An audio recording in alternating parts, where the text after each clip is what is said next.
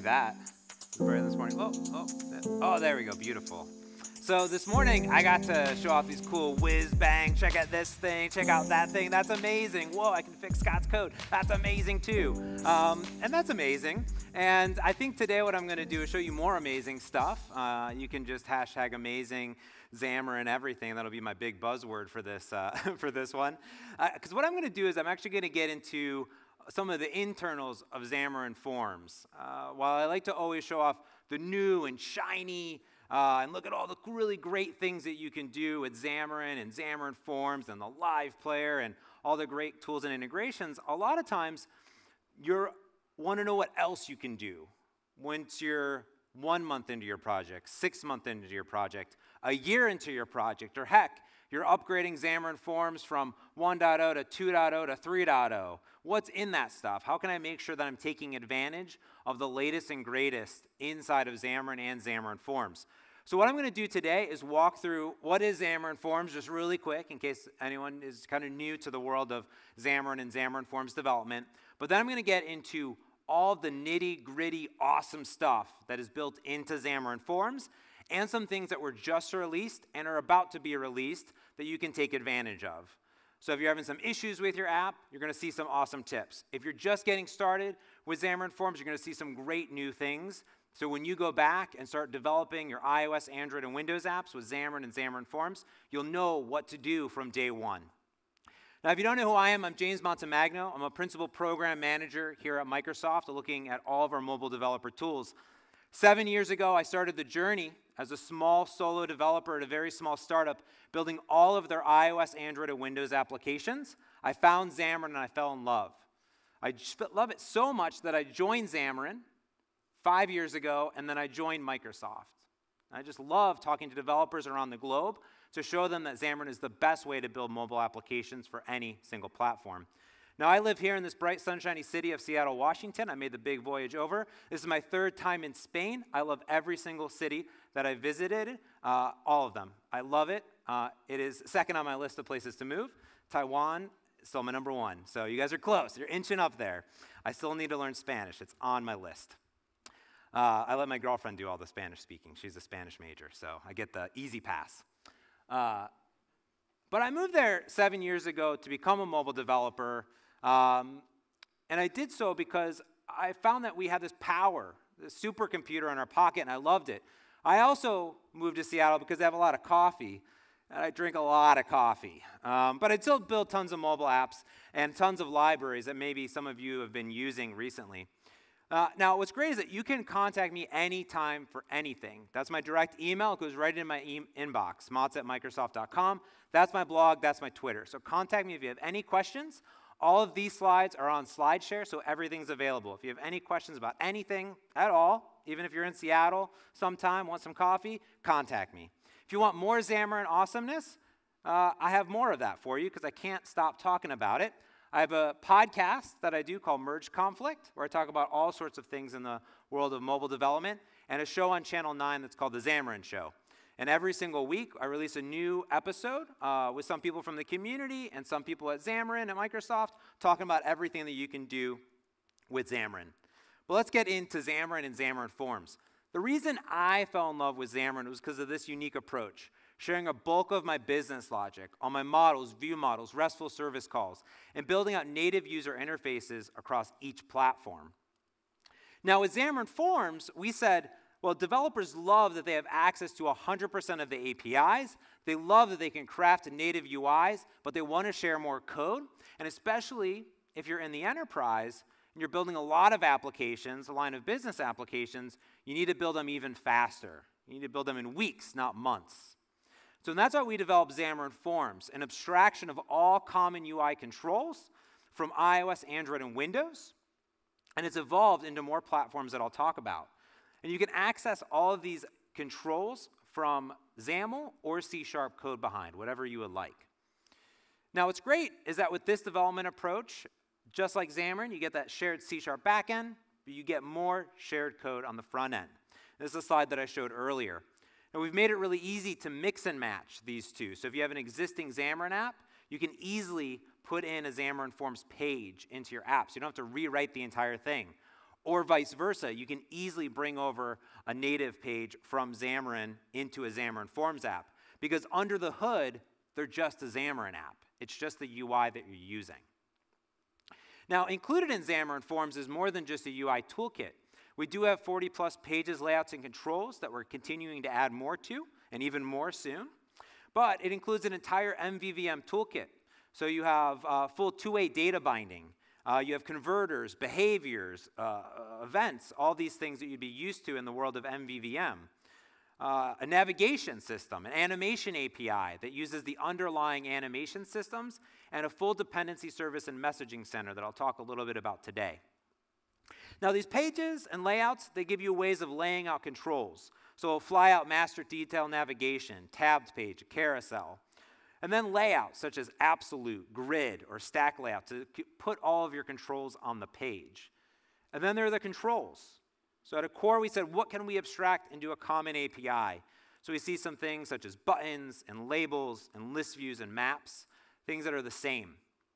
We put those all into a single API, but we also make it extensible. So you can add your own custom controls. We can add more in the future, but we're also working with a lot of control partners like Telerik and Infragistics and Syncfusion that have built charts and graphs and Kanban boards for iOS and Android in Xamarin, and now cross-platform with Xamarin.Forms. So if there's something that's not in the box, you can build it yourself. You can see what the open source community is doing, or look at one of our amazing partners building things for Xamarin and Xamarin.Forms. Now, a traditional page, I'll kind of walk through what it would look like for this login page across iOS, Android, and Windows. And here is a tabbed page, and that's the core of it. And inside of it is two content pages. The first one is going to be the login page, and I have two entries and a button. We can see some data binding to username and password. Is password is set to true? What that will do is under the hood set the specific property to ensure that it has the little asterisk when someone enters their password. And then we have a button. We can see different text color with both white and then background with a hex color. And a data binding to a command. So when someone taps login, it will call that method in the code behind. And then we have another page for settings. And the reason I like to show this at a very simple level is that you get iOS tabs on the bottom, tabs on top, and tabs on Windows. So you're getting the native user interface on each. So UI tab navigation controller, material tabs on Android, and a tabs page on Windows. So you still get the native user interface, even though you are writing everything in cross-platform XAML. And that's what's important about Xamarin, is 100% native. So I figure what I do is really quick walk through an application and some of the infrastructure, and we'll continue to iterate and build upon it and make it better during the next 40 minutes or so. So this is my weather application. It's an application that I've built and tweaked and upgraded Xamarin.Forms throughout all of the years and added new functionality as Xamarin and Xamarin.Forms continues to grow. So when I go on here, I have my Windows, Android, and iOS application. I have my screen mirroring Android. I have our remote iOS simulator here and a UWP application. So I can come in and I have some toggles that we can see. I can toggle between imperial or metric on them. I can say get weather. This is going to call an open weather API. Now everything is talking to me, because at the same time, I'm also doing text-to-speech to read back the actual temperature. I can come in and look at my forecast.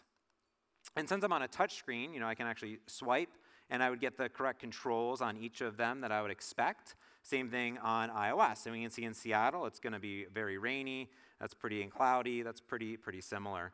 But we're getting the native iOS tabs, Android tabs, and I have icons, everything that I would expect from my applications.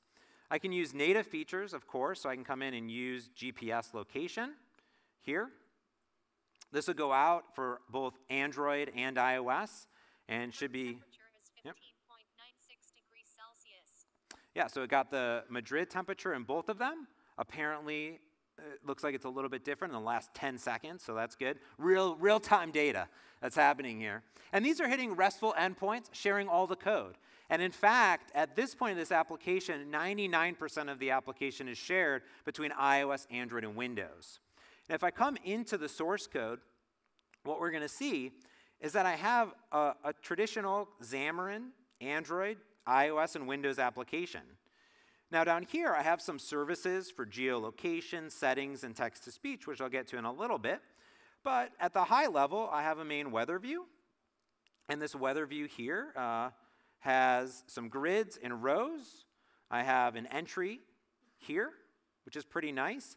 One thing that we're seeing right there is if I toggle on and off the GPS, I can't actually type inside of here anymore, so it actually disables it. So we have data triggers and event triggers built right into Xamarin.Forms. And then I have labels and switches, and these are being data bound to some code behind of use GPS, use imperial, and get weather. I also have an ad control, and if ads were working over on Android, we should see that in a little bit pop up. Now what I like is that that view model is right here, and it's shared between those pages. So a few things that we'll see is I have this weather service, I have a public location, a Boolean for use GPS, use imperial, and I'm not only setting the property, I'm also saving this into the settings so it remembers what I'm using. I have the temperature, condition, and then what I have down here is this execute. What I like about this is a pretty good example of, hey, if I want to use GPS, let me check my permissions, let me get my current position asynchronously, let me get the weather from our weather service, and then format all of our results and do a little text-to-speech. And inside of our weather service here, I'm hitting that Open Weather Map API. So it's just a bunch of JSON. So if I go into my weather city here, there we go. I should be able to come into, let's say, Chrome, paste it in there. And if I go and say Seattle, should hit that Open Weather API, and then there's my JSON that I'm parsing. So I have all that JSON, and I can go to quicktype.io, which is a really cool website that allows me to take this JSON and convert it into a bunch of different languages. So here I can convert it into C#, and it'll generate all of the classes for me. So that's quicktype.io. There's also an extension for Visual Studio and Visual Studio for Code. It's made by some amazing Microsoft employees. And you can do it to any. So if you're using TypeScript or any other language, I don't know why you would, but you know, there's C#. That's all you need. So quicktype.io, I will zoom in there. It's pretty sweet. So that's what I did. And in fact, all of those models here are inside of here. So it's the same thing that I just showed you. So all of those nice prettified JSON with JSON.NET. This weather service goes out. It formats some strings, deserializes it, returns it back to the root. So my models are shared, my view models, my services. I'm accessing native features and my shared code. And that's my app as of today. So now we can go and start extending this puppy. So let's go ahead and talk about that. And I really like to start off with some things that have been around that you may not have known about that are really awesome inside of Xamarin.Forms. And I like to call them quick tips. Because these are things, little nuggets of awesomeness that are built in that you can take advantage of. The first thing is our messaging center. And often you may have different components of your application that need to communicate, like pub sub. Your first page needs to talk to your second page. Or you're running a background task that needs to update the UI thread, but it needs to access a view model to view model. Well, it's hard unless you access a bunch of static properties, or maybe you need to do something when the app loads. Well, with Messaging Center, it sits in the middle and will do a pub sub, so publish and subscription model. So here, our master page of our application is subscribing to events whenever a new item is added. And then the detail page can send it across to the Messaging Center, and it'll be received. It's a very loose coupling.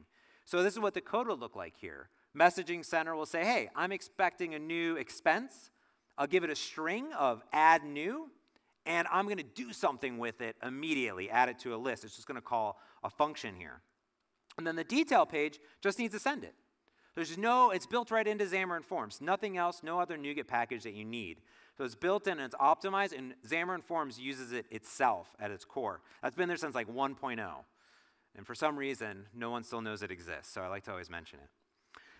Platform customization is super simple. We have optimized our XAML for this platform.on. So if your designer comes to you, you need to tweak a page here or there, this is built right in.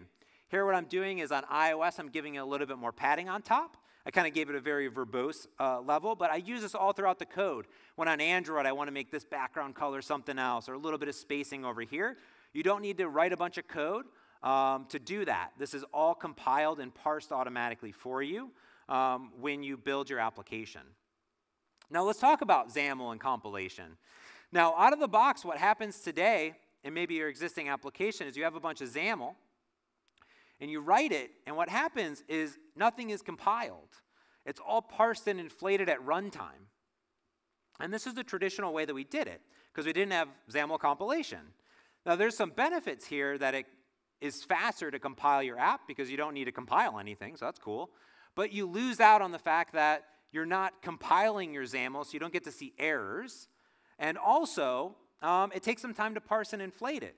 So we created something called XAML compilation, or XAML-C. And the difference here is that you can parse and turn it into IL at compile time. This gives you error checking. It also means that since your XAML is compiled into IL, it's also smaller and faster. It's really easy to turn on. All of our new templates have it turned on by default. At an assembly level, and any assembly level that has Xamarin.Forms in it, you need to add this attribute. So XAML compilation options compile. That'll compile every single XAML page inside of that assembly. So if you have some pages just in iOS, just in Android, or in your shared code, you want to put it everywhere. Now, if you have really complex things and you're running into some edge case, you're like, I'm a little worried that this is going to mess up my app, you can turn it on a page-by-page or control-by-control basis. You just drop that assembly. That's it. Additionally, this class will override the assembly. So if you turn the assembly on for everything, but skip this crazy page where who knows what the heck you're doing because you're using 8,000 custom controls from a bunch of different vendors, you can just turn it off for that page. Everything else will be compiled except for that one page if you use skip. So super awesome, built right in. Then you're saying, well, that's great. I'm compiling, that's great, but I'm using my app, and I don't know, it's like slow, and Android's running out of memory, and maybe it's because I'm downloading 10 meg images and trying to display it in a little 10 by 10 box. I don't know, that may be your issue. I don't know. Maybe not best practice, but sometimes you don't have control. And this is the biggest complaint that I hear from developers building Android apps at all, even Android native Java apps or Xamarin native apps, is that these huge apps are destroying, these huge images are destroying my app. I'm running out of memory, low-end things can't handle it. So we fixed that, and we fixed it by introducing a version of Glide, which is an optimized Android library for image downloading and caching. And we created something called Glide X, and it's a slimmed down version because Glide does a bunch of stuff. So what we did is we created Glide X for Android apps and Glide X Forms for Xamarin Android apps. And what this does is it'll work exactly the same with all of your images out of the box, and it optimizes the memory and usage on all of them. And it takes a single line of code to set up. So what we did here is we optimized it, and we took a look at peak memory usage for a bunch of different images inside of different controls. So some of them are virtualized and some of them aren't. So on a grid page with all these huge images, our max load was 268 megs. That's a lot of image. With Glide X, the same exact page went down to 16 megabytes of in-memory usage. That's crazy. The view cell page, which is a built-in page, had about 94 megs, went down to 12 megs. An image cell page, which is an optimized image view, 24 down to 9. Then huge image page, we call it, is all of the huge images that we could find, was at 267, went down to 9. Some of these are JPEG, some of them are PNG, right? But that is a dramatic difference. So not only is it going to optimize the downloading and fading and everything of your images in your application, but it's going to ensure that as your users are scrolling, it's buttery smooth.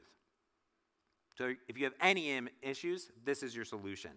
And it's super easy. This is what you do. You install a NuGet package, and you say init Android Glide Forms in it, and you're done. You don't have to do anything else. All of your images stay the same, and it's super optimized because it's Android native code.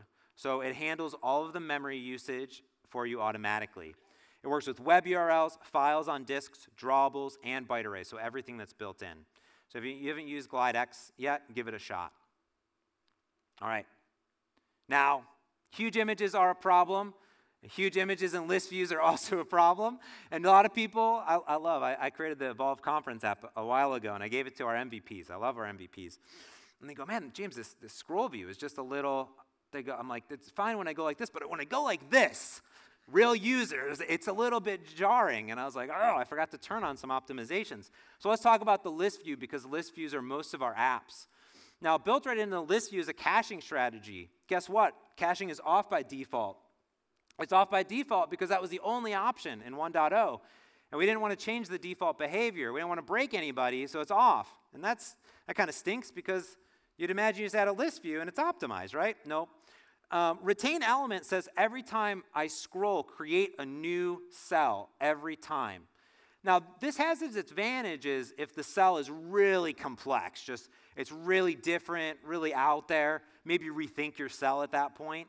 But that's what it's there for.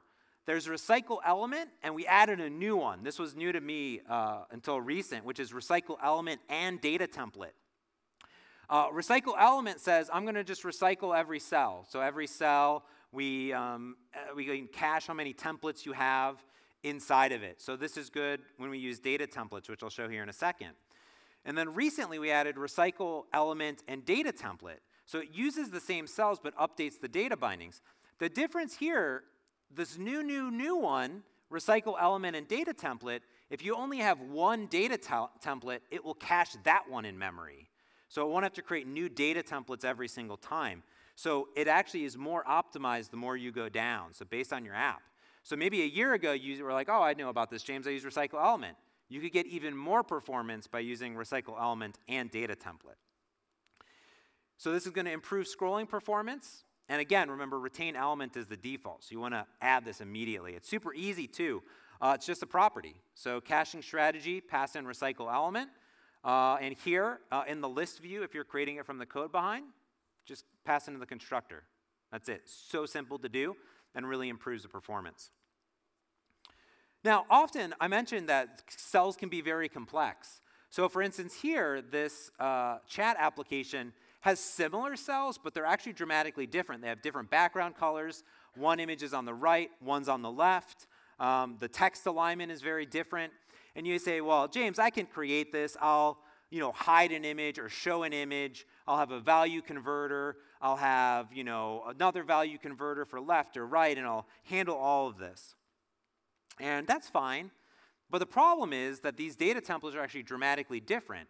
So what we want to do is use a data template selector. And a data template selector says, for this type of data, or this data with this property or whatever conditions you want, use this cell. Else, use this other cell. And that's when recycle element will cache those two data templates and recycle them. So that way it's super buttery smooth, even if your cells are dramatically different, especially with different sizes. And this, again, is really easy to set up. You can set it up in just a few lines of code. You create your view cell separately. So you create it separately in new XAML pages or C# pages. And what you do is create a data template selector. And there's one method you override called onSelectTemplate. And here I'm just saying, is it a whether root or some conditional, and return one or the other. That's all you have to do. And you can have a switch state. You can have as many as you want. There's really, I don't think, any restrictions, maybe besides Android. I think you can have maybe 25 or 26 different cell types, and that's just like an Android restriction. So if you have more than 26, again, rethink a little bit what's happening here. But this is amazing to set up. So here in the XAML, I just add it as a resource to my page and say weather template selector inside the app. So let's go ahead and use some of these things inside the app really quick. So what I'm going to do is come over into my app. And the first thing I want to show you is my app page here. And this is where I was creating the tabbed page. So I was actually creating it in the code behind, just for funsies, so you can create some of this in the code behind. I have the data binding and the weather routes there. I also have the main pages. That's pretty cool. And then I have that compile. So I compile it on for everything automatically inside my app. Now, if I go into my weather forecast, which I didn't show you earlier, this is my list view page. This is my list view. That's here. I'm also using some of those on-platform types. So when I come into my Android app, my iOS app, and let me bring up my Android app here.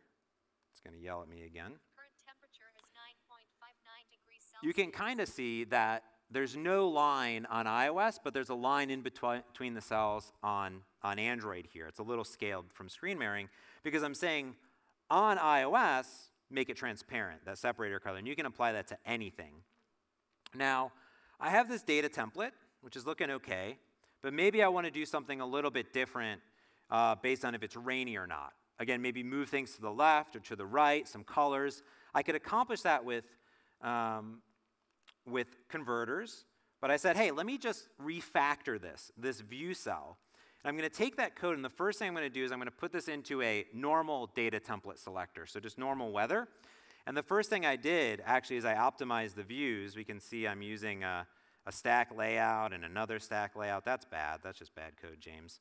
Use a grid. It's much more optimized. So I use a grid here, and I have an image and 2 labels. And then I have a rain data template. The difference here is I set a different background color.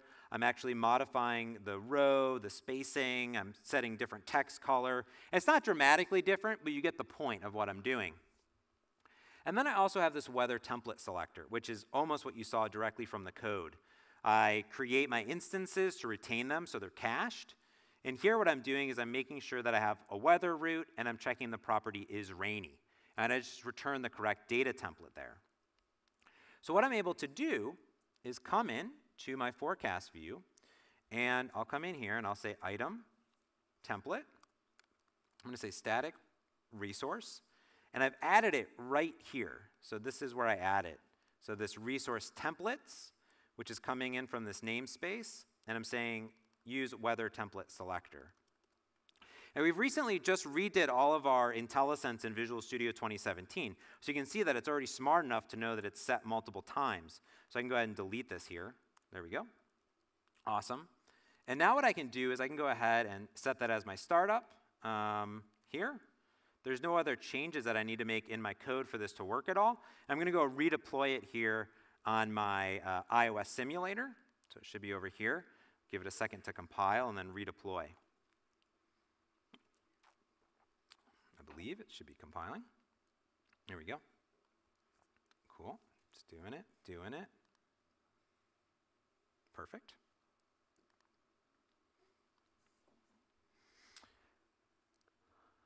There we go. I always like to keep a picture of Hanselman on every simulator that I have, just right there. Just Scott always looking at me. It's just best practice for everyone. So there's my splash screen, or we're compiling. So I'm going to say get weather. My Mac's going to start talking. See, that's interesting, right? It's a simulator here, but my Mac's talking. It's because it's actually over there, but it's here. It's magic. So here's my forecast view, and then there's my dramatically different cells, right? So I have the rain on the right, and I can use this app to see if I go home if it's going to be rainy, and it's always yes. It's always just rainy all the time. So that same exact code is now going to be optimized, works on iOS, works on Android, exactly as I would expect inside this application. Just super cool. All right. So optimize our list view. We have our recycle element. Now what's interesting here is if I would have done recycle element and data template, it would only cache the first one because it's optimizing that data template. That's why I only did recycle element there, which is pretty important. So just some quick tips. All right, let's get a little bit deeper into updating the user interface because those are some cool performance tips, but often we want to do more.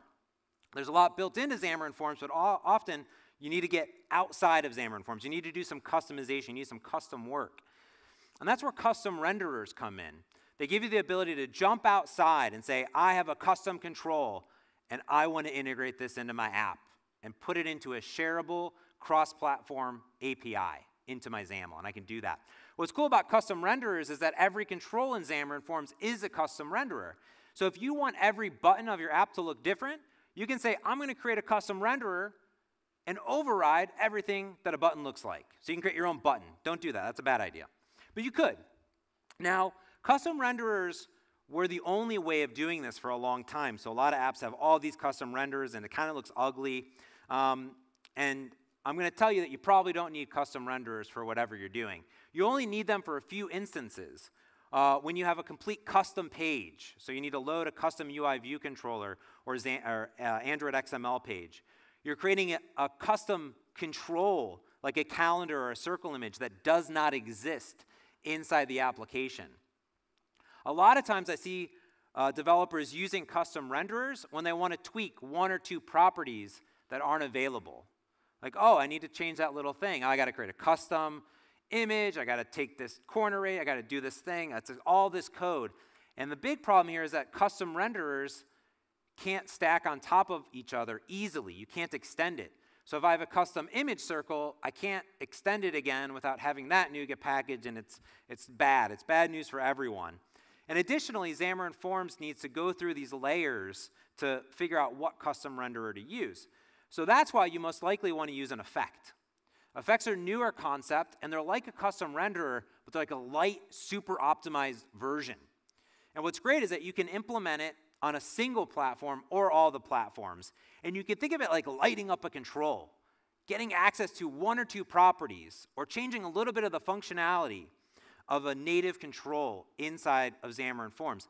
And the great part is that you can use this on any control. You can make them generic. You can make them for a specific image or entry or a third-party control easily. There's no life cycle to worry about, and you're not replacing the control. You're just adding to it. So what's cool is if you want to access this, you create this thing called a platform effect in the iOS or Android version. And you have two overrides, on attached, on detached. What happens when you show it? What happens when you don't show it? So in this instance, I'm going to add a border width, and I'm going to add a background color or border color of purple to this control. So really simple to implement. And let me show you what this looks like here inside the app. So what I'm going to do is first come over into my iOS application here. In my iOS application, I have a effects folder. And I have an entry background effect. So it's really simplistic. The first thing I do is I say that this is a platform effect. And notice that I'm going to be using this export effect property from Xamarin.Forms. And it's entry background effect, entry background effect. And what I'm doing in here is I'm just simply setting a background color. I'm going to make the border a line so I can kind of see it. And then what I'm doing is I still can access the property change events of that native control. So whenever it's focused, I'm going to change the color. I'm going to toggle it on or off here. So you can still access those inside of this effect. What I also have is I have this another effect called label shadow. I want to add a drop shadow onto this. This one's going to look pretty similar. I have this platform effect, and it's a label shadow effect. Now, this is going to be a little bit different. I'm giving it a lot of properties. I have a radius. I have a shadow color, a shadow offset. And what's intriguing here is that I also have this shadow effect.getRadius. So what I did is I extended, like this background effect, very simplistic, just accessing it. But this one, I wanted to extend the control, any control, and add this background color.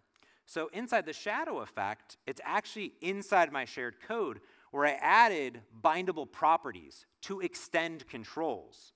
So inside of here, I have a has shadow, a color, and I'm essentially just describing the get and set colors and setting the view properties. So these are just extensions here.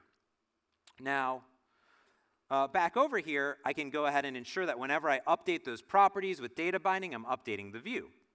So now what this means is that I can go into my shared code, yet again, weather view, and I can come in, and the first thing I'm going to do is add the effects namespace here. So it's in effects in the weather assembly effect. I'm going to come in and say entry.effects, and I'm going to say effects entry background effect. It's literally smart enough with our new IntelliSense to know all about that. Now, I could implement that on the other platforms if I wanted to, but right now it's only on this one control. Now, maybe I want to add a drop shadow onto another label, so whenever I get the temperature here. So what's nice is those are custom bindable properties. So I can come in and I can say effects. And when I say effects, it can find the shadow effect. And it can find all the properties, color, distance, has shadow, radius for me automatically. So I can get access to all those. I can even make them data bindable. So what I'm going to do is I'm going to go ahead and just copy a snippet here of the condition, because it's a little bit long. I'm just going to paste that in there. And what we're going to notice is that I have the shadow, the effect, and I can even use on-property changes here to say it's black on iOS, it's red, or it's some other color on UWP. So now what I've done is I export those. It knows the namespaces. I can automatically bring in those effects into my iOS application. So now it's going to go ahead and redeploy for me.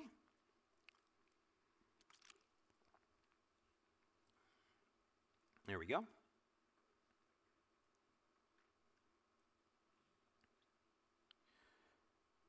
I can come into here. Now we have the border radius. When I tap on it, it changes to that purple color. When I say get weather, we're going to have that beautiful, drop shadow here, easily extending it. It's not the most beautiful thing, but you get the idea that you can easily extend any of these controls with the simple properties. You don't have to write tons of custom code to do it, to extend it. It's not a custom class, and these are shareable. You can NuGet them up and share them immediately out to the world or throughout your company. All right. Now let's talk about accessing some native features. Now, built in to Xamarin.Forms, the toolkit itself are a bunch of platform optimizations and custom effects so you don't have to write them. We've done a bunch ourselves.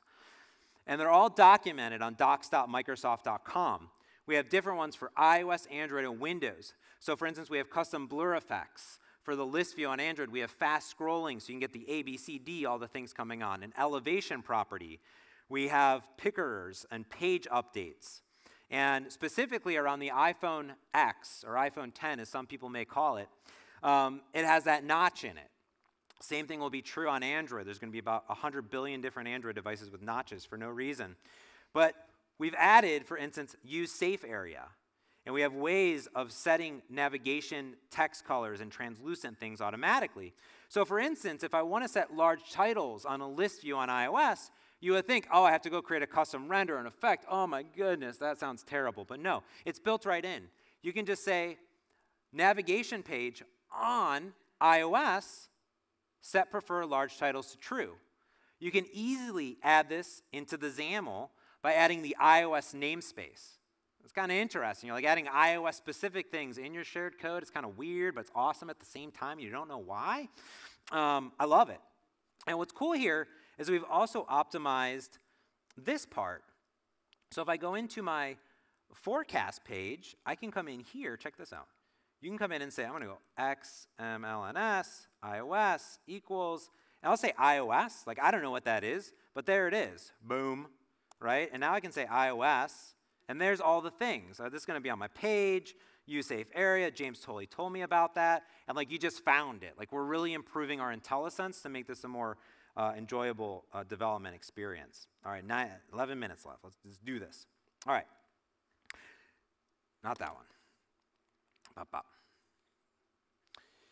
Now, I talked a little bit about accessing native features during the keynote with Xamarin Essentials. And I talked about this slide. All these things that you also need to have access to in a Xamarin application. And in fact, you're going to need to do some custom work in your Xamarin.Forms app. So often what you want to do is create an interface, maybe to get the preferences. I have some getters. I'm going to go create, the iOS, Android, and Windows version. It's like a renderer, but for code and platform-specific code. Now, the problem here is that you need some sort of dependency service. Xamarin.Forms has that built in, and it's super highly optimized. Here, I can access native features using the built-in dependency service. You can export all of your dependencies at an assembly level, or you can register all of them manually. So you have your interface, you say dependency service get, boom, you have your code. Now, what's great here is that it's crazy super fast. You're like, James, I use my AutoFac and my dry OC. Stop it. Stop, slap. Don't do that. You don't need to because the Xamarin.Forms one is super optimized for Xamarin apps. And you can see the performance done by a third party on Xamarin.Help.com of all the performance of how long it took to register and resolve types in milliseconds here in code. And Xamarin.Forms is the fastest to get access to that. And then you're saying, James, whoa, resolve with CI, which is constructor injection. You're like, whoa, where's that at? Well, it doesn't have that built in, but don't do that because I don't like that. So that's my assumption there. Just don't do that. Just say get. It's faster.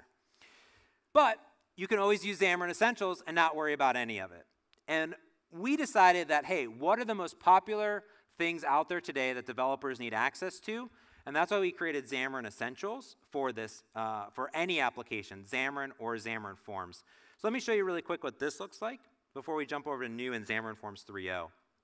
So in this application, it's really simple. I showed the compass this morning, but check this out. The geolocation, I created a geolocation service, and that way I kind of have it in a separate assembly here. But here I'm using Xamarin Essentials. I'm saying, hey, let me get the last known position. If I have one, return it. Else, give me the location, timeout over 30 seconds. 2 lines of code, done. I can also get the address. So here I'm getting the place marks. I give it a position, and I get an address back. What I like about this is that location and place mark are from Xamarin Essentials. All that code is right there. Same thing, settings plugin, preferences get, preferences set, done. Text to speech, speak async, done. And I just continue on with everything. What I like here and what I like to show off since I have a few more minutes here is that everything is open source. So you can look at all of it here on our GitHub on Xamarin/Essentials. But everything is also documented. It's first class. So when you tap on Xamarin, you're going to see Xamarin Essentials under Xamarin.Forms, under Android, there it is, and under iOS. You can tap on Android or Xamarin.Forms, any of them. It goes all to the same documentation. You want to get started? Here it is. It tells you what we support, how to install it on Mac, on PC, any setup that you may need to do. I'm interested in the connectivity. I tap on it. We give you any permission you need to add, copy and paste code. It's that simple. What's great here is if you use one API, everything else will be removed. We made it linker safe, so it's super highly optimized. So we're not always bundling every API in there. In fact, I took one of my more complex apps where I had a bunch of plugins that do very similar things that some I wrote and some of the community wrote. I removed them all out of this app. And what I found out is that I ended up replacing them with Xamarin Essentials, and I removed 12 assemblies from my app, and it also reduced my app size by 0.5 meg for free, the same functionality, because we've optimized it so much with the core platform, which is awesome. That did a few things. It optimized my startup time because Xamarin.Forms doesn't have to scan my assemblies, made my app smaller, and it's a one single thing that I have to learn with the API. Awesome. All right, let's jump into some new hotness in my last few minutes here. Xamarin.Forms 3.0. This just came out a few weeks ago at Build and has some awesome features built in. But first and foremost, we focused on performance. That was the biggest thing that we did. We've upgraded under the hood to .NET Standard 2.0, which is a big thing. We do have a backwards compat for PCL and .NET Standard 1.0. We recommend upgrading here. This gives tons of performance boosts as we've opted into the core platform and simplifies our build process and your build process. We've also added compile bindings, so you can not only compile your XAML, but also your bindings. We introduced 2 concepts to optimize the view in your hierarchy automatically. One's called fast renderers, one's called layout compression. Fast renderers, these are both opt-in. Fast renderers, we have a few of them, a fast button, a fast image, and a fast label. And the idea is that we remove a bunch of junk that you may not need, and it's super fast. It has the name, fast renderers. It's fast. It's not slow renderers, it's fast renderers. And we also have layout compression. Layout compression is pretty cool. You can turn it on and off based on the page that you're on. And what's nice here is if you have a bunch of stack layouts or grids or a bunch of white spaces that are slowing down your app, at build time, we'll just remove it. We'll compress and flatten your layouts. We did an analysis where one page out of the box was rendering 280 controls. We turned on fast renderers and layout compression, and we reduced it down to 90. And it looked exactly the same. It was beautiful. Tons of startup optimizations, XAML C improvements. Some bigger things I'll talk about in my last few minutes here is we've also added some major new features, some things and controls that will optimize your apps, but also for accessibility and right-to-left support. So let me start there with these 4. The first one is Visual State Manager, something that the developers have been asking for a long time and have been used to in the worlds of maybe WPF or UWP or Silverlight or basically any XAML ever. And for instance, you might be in landscape mode and you have your buttons on the right, but when you rotate your phone, you want to put it on the bottom, you want it to be different sizes back and forth. So how we do that is on any page, we describe a style. So here I'm using a flex layout, which is new. I describe my list view groups. Here I'm saying it's an orientation state, and I have portrait and landscape. And inside of there, I can say, what do you want to do? Like, what properties do you want to set? So one I'm setting to column, one to row. Now, in the code behind, you need to set these properties manually, which is nice because you can do anything you ever wanted. So maybe no network connection, or maybe portrait or landscape. And here I'm actually using Xamarin Essentials to tie into the orientation whenever we rotate and set landscape versus portrait. So super easy to opt into. Next up is right to left. I'm not going to get too deep into this, but the idea is that this is left to right, this is right to left. Boom. See how it did there? Yeah, it's great. Now this is really important in markets that are speaking in right to left. And that's been really hard to do in the past with Xamarin.Forms. You had a bunch of renders and effects. This is how you do it now. You set the flow direction to device.flow direction on any control that you want to have right to left and left to right supported automatically. Now you still need to do the translations and set up this stuff, but we have docs on that. That's all you need to do, one property. Pretty easy. We've tried to make it as easy as possible. Now my favorite stuff, Flex Layout and CSS. And some people are like, oh, CSS, gross. But no, it's awesome. Flex Layout is amazing because list view, you have a list of things. But what if you want to wrap things? You want them to be spaced and optimized, and you want different sizes. It's really hard to do, and it's not performant. Flex Layout simplifies adapted layouts for all sorts of apps and for form factors. This is great when you're going from phone to tablet or other things. CSS can replace all of your XAML styles or live side-by-side XAML styles, or you don't even have to use them. It's up to you. You can just not use them. But this is great if you're a web team that are also building apps with Xamarin because you can reuse some of your CSS or feel familiar, and it's not very verbose. So let me show you what this looks like really quick as I jump over to my Mac. So I'm going to jump over here, and maybe it'll come up. There we go. Now, I'm going to go ahead and open up this application in Visual Studio for Mac really quick and make this bigger. So what I have is the same exact weather view. I have the previewer built in here. And ideally, if this thing should load, we should be able to see our previewer. Come on. There we go, initializing the renderer. There we go. All right. So this should be loading up. Now, a few things that I'm going to do. First, I'm going to come over into this. I think I might need to turn off. No, it's there. Come on. Where's my renderer? Oh. Preview.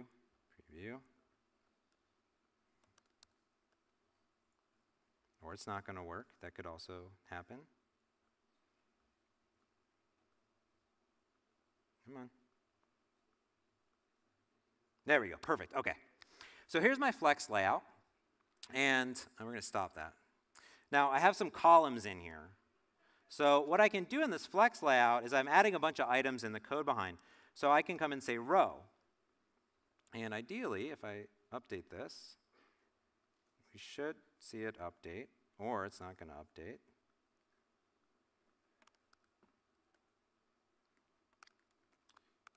Flow direction, maybe wrap.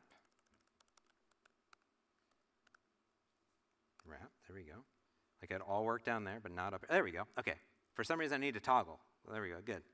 So if I turn that off, this wrap There we go. So now it's updating. There we go. So I now have it in a row. So now I'm going to add in some wrap, and it updates. What's cool is that I have these segments, and I can do a bunch of other stuff here. So now I can say space around. I can say space between. And I can actually space out these items automatically, and it handles it for me no matter what, even when I go in different modes, and I can space these things how I want. Now, what's great is that I can put this in CSS, though. So I can have this all in one place, reusable, and it can be in one place. So I actually add it as a style sheet. So what I can do is I can come say class, and I'll say container. There we go. And it automatically uses all the CSS automatically. Cool thing here on the view, I can say that button's really ugly, so let's go ahead and say class, and I'll say outline. There we go. Boom. I'm at 0 minutes. Cool. Let's do it. I must build everything. So that's flex layout and that together. All right, let's zoom through it. Boom, boom, boom. Ready? -1 minute. Everywhere. We talked about this. This is awesome. You want to put some Xamarin.Forms in it. This is how easy it is. You maybe have a native iOS app on the left. You can easily embed a page and still render the controls. You can say new page, .to UI view controller, or to fragment. It's super easy. So we really see the blending of the world here. Now, this enables some scenarios like extending Visual Studio and Visual Studio for Mac. So we have an amazing developer that's actually extending and writing custom pages and extending it for Mac and PC to extend Visual Studio, which is cool. And in fact, we're coming to new platforms. We have a platform support page with everything outlined, including support for Tizen devices, which is over 50 million Samsung phones and TVs and watches. We also have contributing community with GTK Sharp and macOS and WPF.